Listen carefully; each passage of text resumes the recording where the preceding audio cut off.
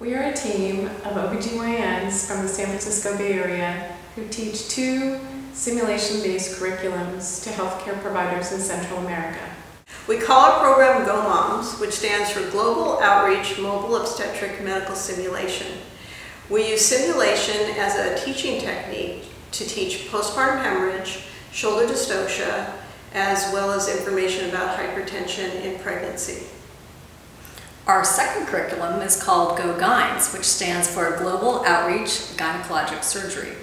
We teach vaginal hysterectomy as well as pessary fitting.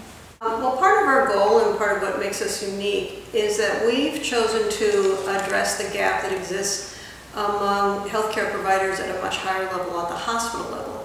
A lot of emphasis has been placed on the birth attendants in low resource areas, which is of great value. But we found that people at the higher levels were missing some of the latest techniques that we have in the United States.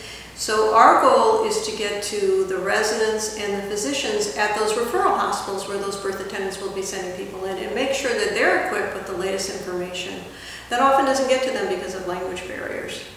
And I think we found simulation to be useful because we found that using a simulation-based training model is very helpful in low-resource communities because of the varying levels of education in these communities and literally the lack of resources and access to more formal simulation models. That we've given them some tools that they can learn to make their own simulation models, and then we teach them based on the models. They can teach themselves and then teach others.